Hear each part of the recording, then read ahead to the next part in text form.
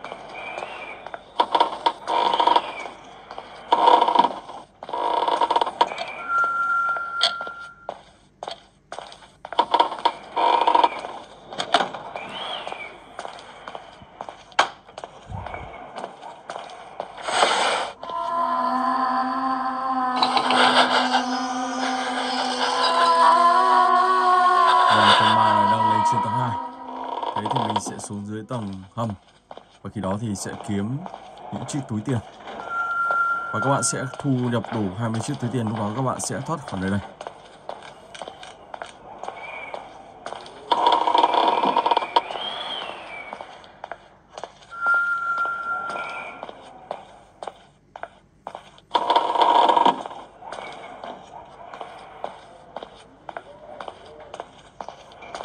Chiếc túi thứ 11,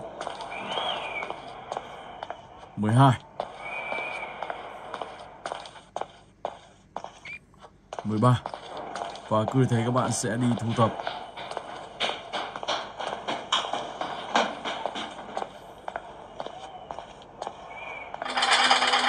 Có máy xuống đây rồi.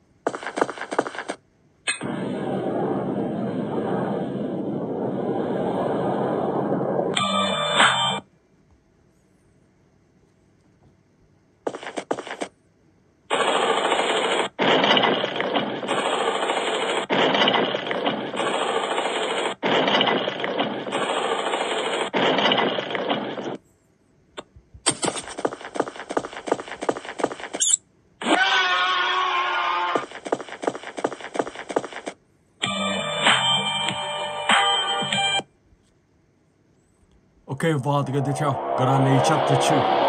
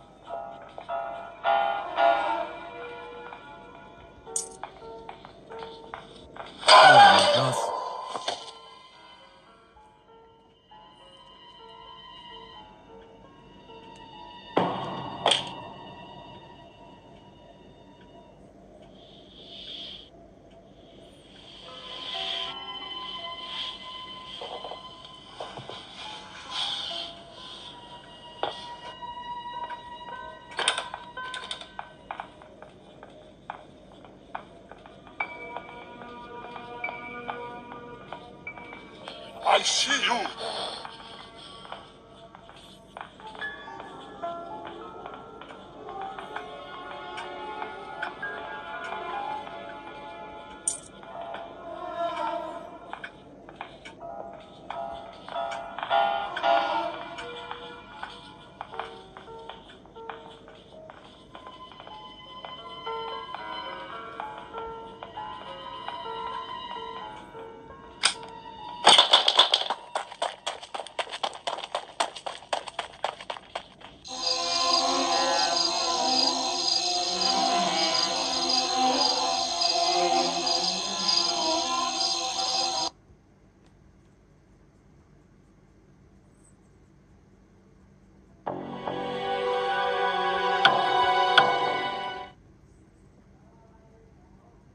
Okay, let's go.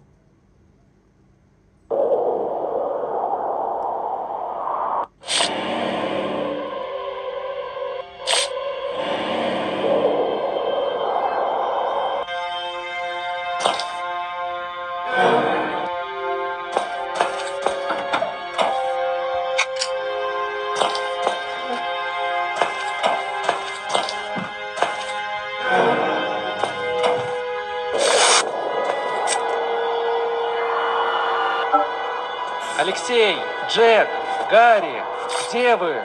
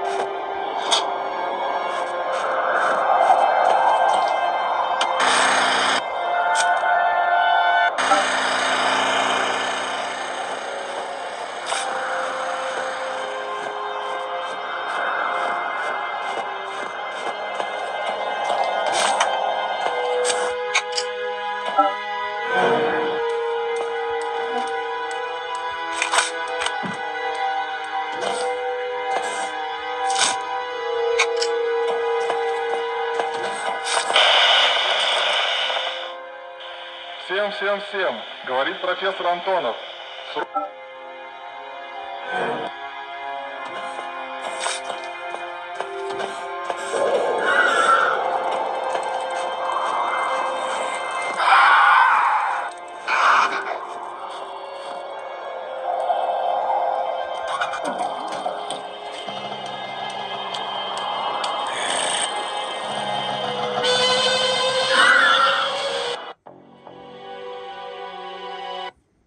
Và tiếp tục từ game tiếp theo. Let's go. Oh, hi. Welcome to my schoolhouse. Now it's time for everybody's favorite subject. Great job. Good one. Problem 3. 3. You got it. You did great. Come here and get your prize. A shiny quarter. Just now it's... Gotta sweep. I want to play with someone.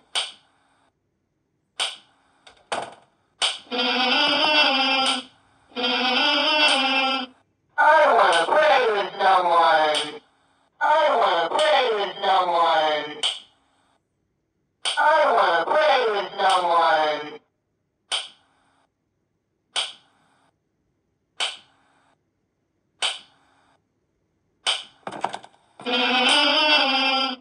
I want to play with someone.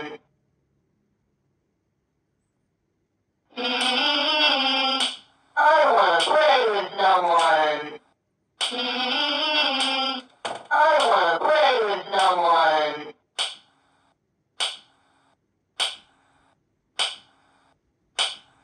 Looks like it's sweeping time. Someone.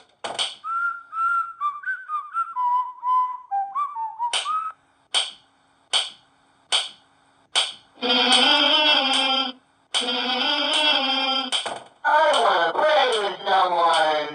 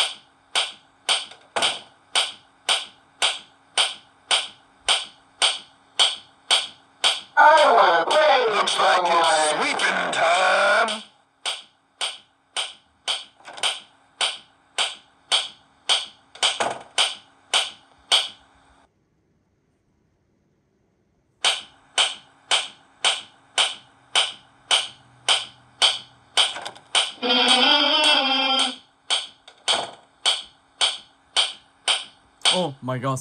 Wow. Hóa ra ông ta đang ngay đằng sau mình. Ok, vào tới cái tiếp theo. Slendrina the Cellar.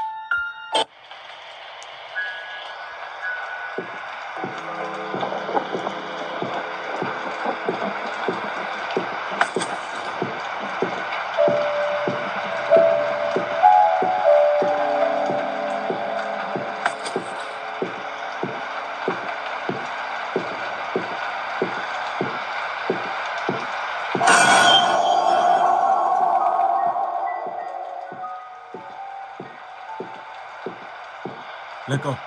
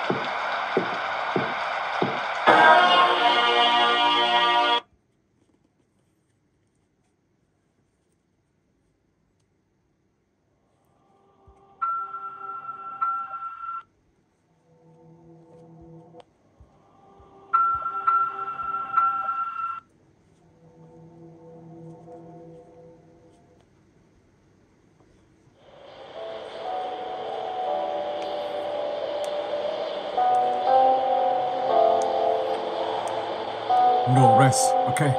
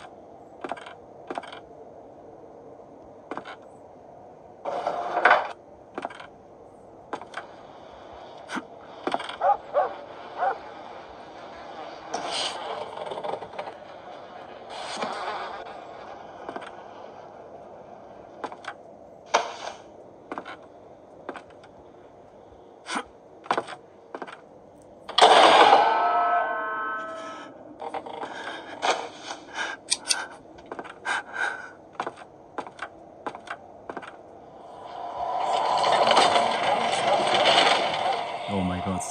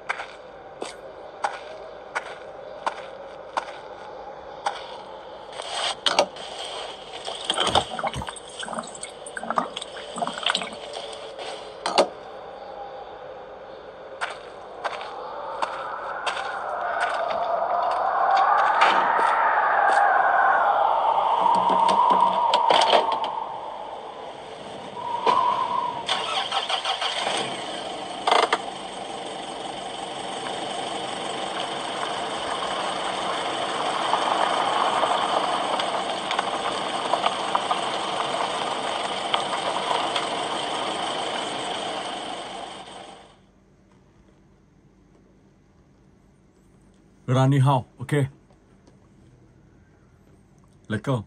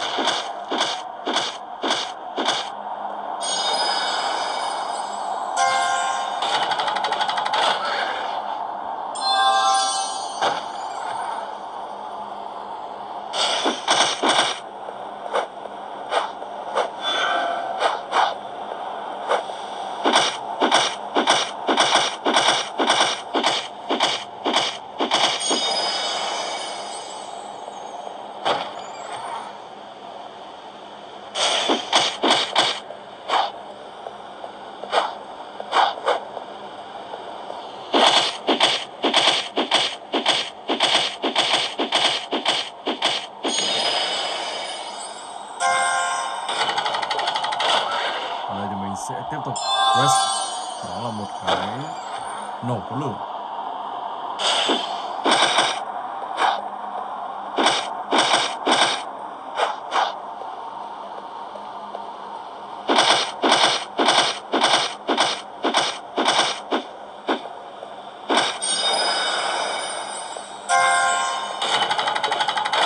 Tiếp tục các bạn sẽ chọn cái này hoặc cái này.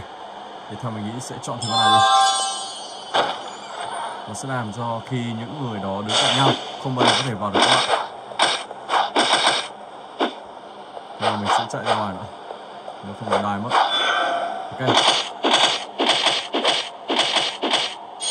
Đó, và tiếp tục các bạn sẽ tiến sâu vào bên trong cái này. Ok, let's go. Bây giờ thì mình sẽ chuyển sang cái tiếp theo, Mr. Granny. Nhầm rồi. Baldi chứ.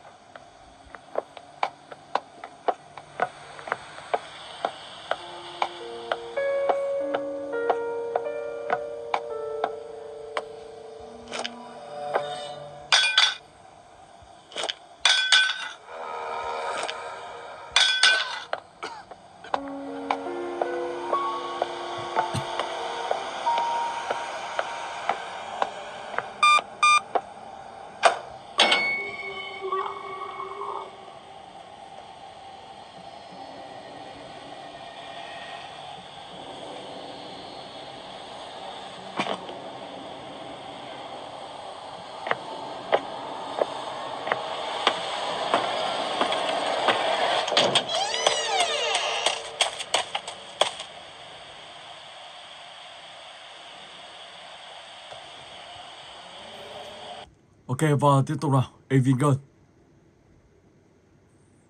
Front. Let's go. Audio Jungle. Audio Jungle.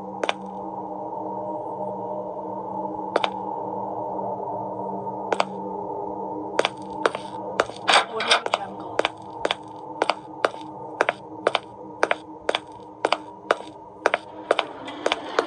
Sao?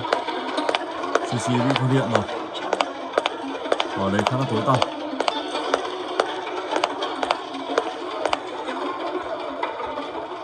Không trốn được trong này luôn. What's up? Wow. Oh my god.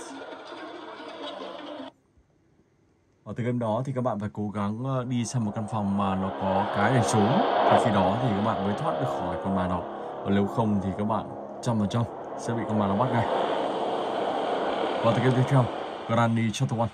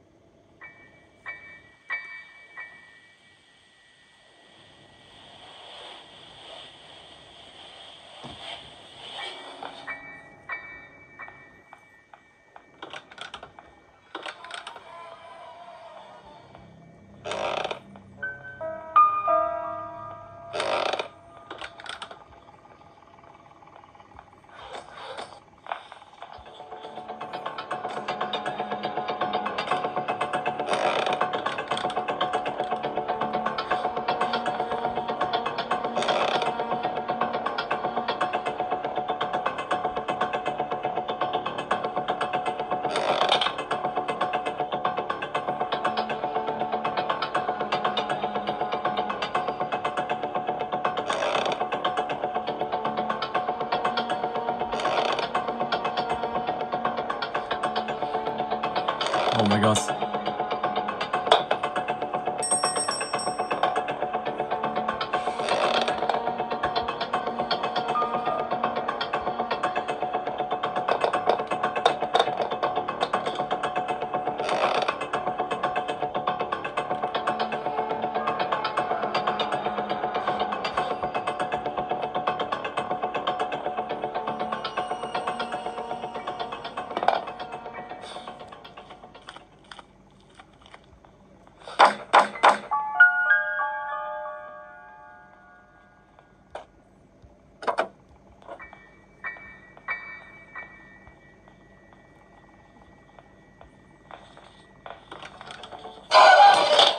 Whoa.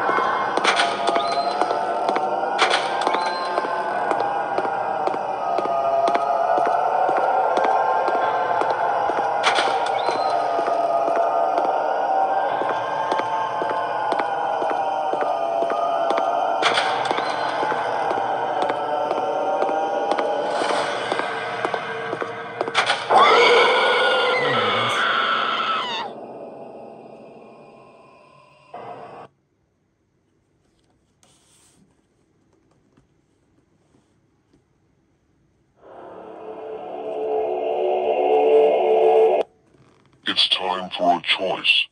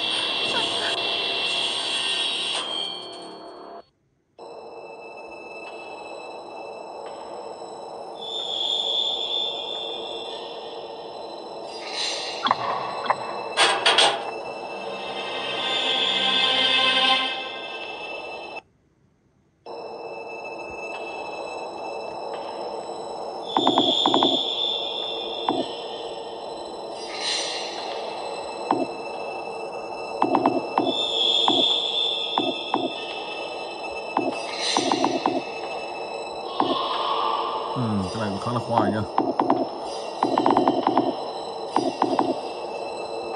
Đây rồi.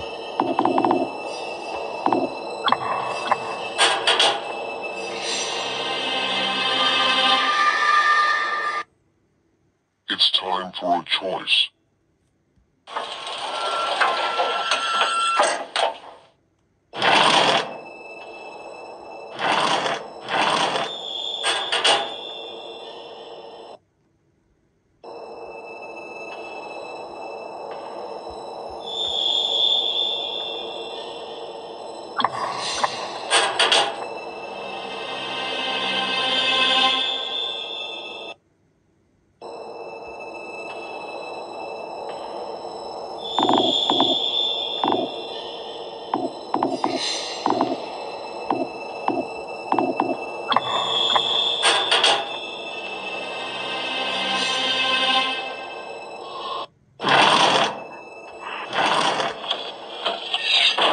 Oh my gosh.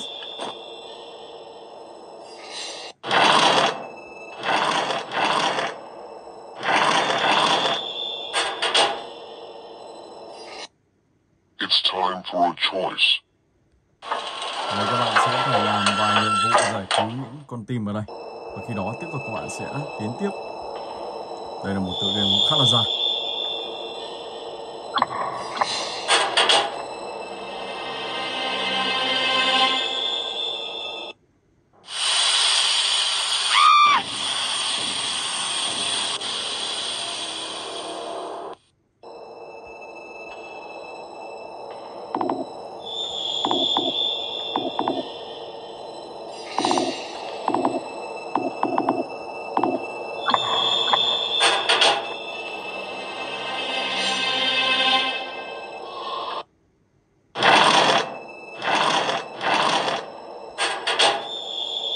Và cứ thế các bạn sẽ làm khoảng tầm 3-4 nhiệm vụ như này nữa. Lúc đó thì các bạn sẽ đến tiết mục, đó chính là các bạn sẽ hóa thân vào một con người ở đây và tiếp tục sẽ đi tiêu diệt và giải cứu con tim. Ok, bây giờ thì mình sẽ chuyển sang cái tiếp theo, Stickman. Let's go.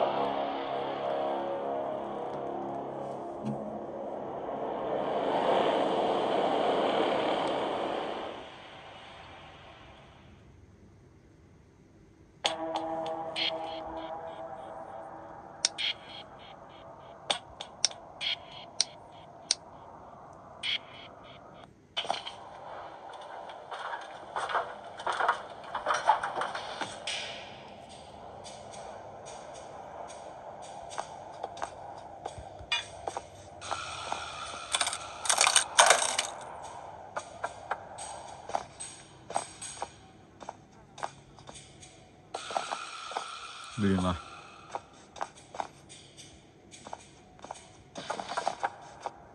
Sau đó lại đi đường này. Nếu các bạn nhảy xuống luôn thì các bạn sẽ bị ngã và mất rất nhiều máu. Ở đây theo mình nghĩ thì sẽ có 5 lần các bạn bị bắt là các bạn sẽ hy sinh. 5 hoặc 4.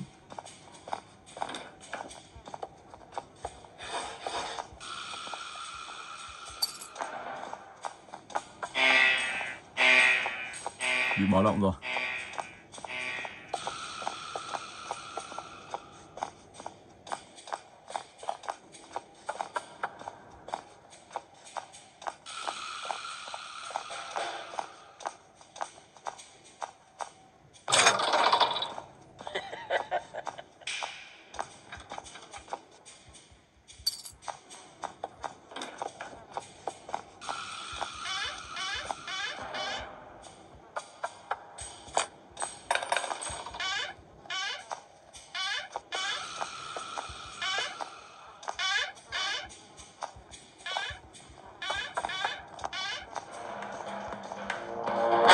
Oh my gosh, wow.